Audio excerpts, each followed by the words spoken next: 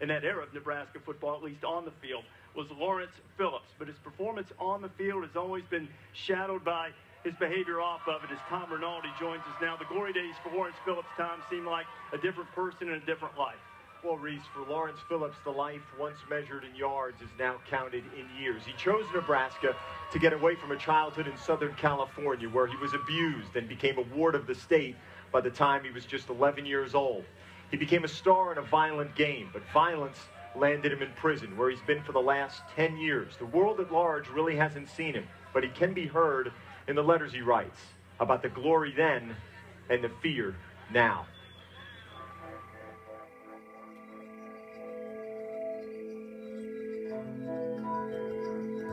The letters all come from the same hand, written from the same place. Coach, this place is a jungle, trouble everywhere, but we must deal with the situation we put ourselves in.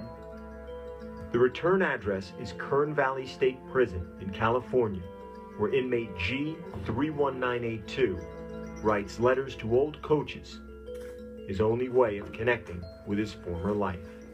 Lawrence delivering through. He's inside the 20. Holy cow! Lawrence Phillips with a Heisman run. Lawrence Phillips, hands down, could have been one of the best, if not the best running back in history. As a Southern California phenom, Phillips left home and arrived in Lincoln in 1993. They got all kinds of tricks, and these tricks aren't for kids because Phillips is going to score. Touchdown, Cornhuskers. Freak. He was a freak of nature. Lawrence Phillips was the Adrian Peterson before Adrian Peterson was on the scene. Inside the 25 and 20, the 15, the 10, the 5, touchdown, Lawrence Phillips. His sophomore season, Phillips ran for more than 1,800 yards and helped carry the Huskers to the national title game. Dear Coach D, I have been thinking of the Miami '94 game. They had Warren Sapp and Ray Lewis, and we moved the ball on them. Good times. It is history, 13-0, and bring that trophy back to Lincoln. But after the second game of Phillips' junior season, life changed. Heisman Trophy candidate Lawrence Phillips has been thrown off the team for allegedly assaulting a woman Sunday morning. What he did was certainly not acceptable in any way, measure, or form. Phillips was charged with assault of his ex-girlfriend and trespassing.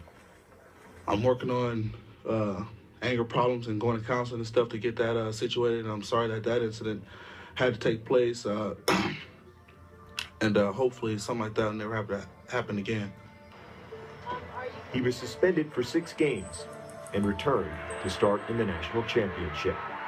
Lawrence Phillips breaking one inside the 10 and touchdown. One of the most dominating stretches in college football history. I really told him at that time that it probably would be best for him to go ahead and declare for the draft. With the 6th pick in the first round, the St. Louis Rams select Lawrence Phillips, running back, Nebraska. Phillips' NFL career was defined less by his play on the field than his continued troubles off it. Arrests. He threatened to do bodily harm to her and did indeed do so by striking her twice in the face. Releases. You seem kind of sad when you talk about it, almost sort of like a father who's failed. Hey, I want to get into it. Damn right I'm sad. Denials. Did something go wrong in your upbringing that made you predisposed to committing violence against women, or?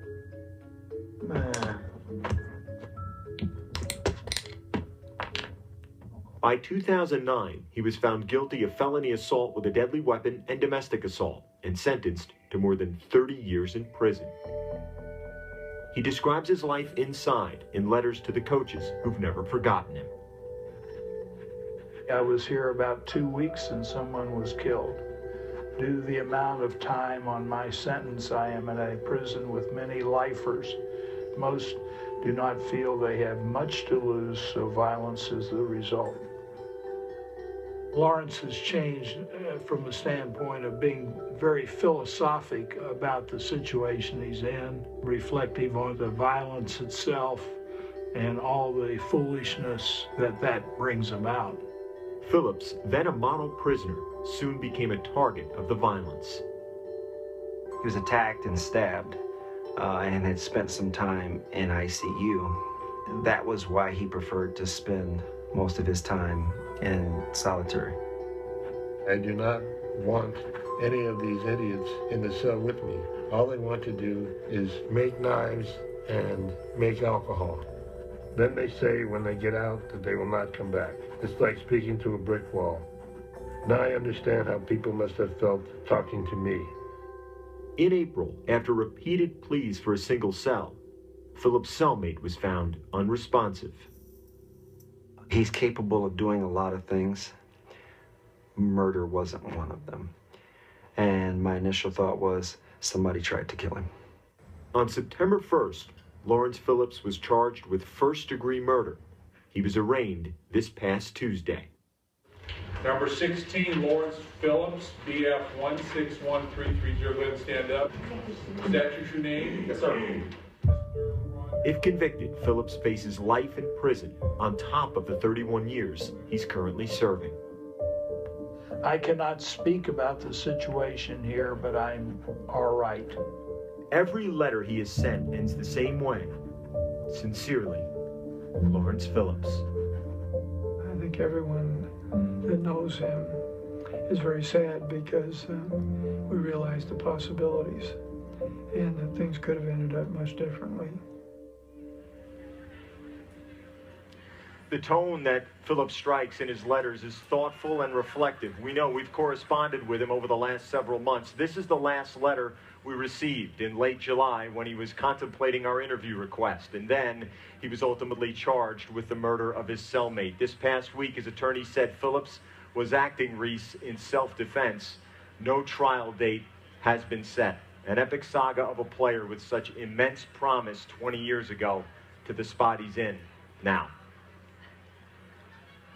Tom, a sobering story indeed. Tom Rinaldi reporting on Lawrence Phillips, and so many times you just want to see superstars on the field make great life choices, take advantage of the opportunities they're given, and certainly a sad, sad tale with Lawrence Phillips, the former Nebraska star. Tom, thank you.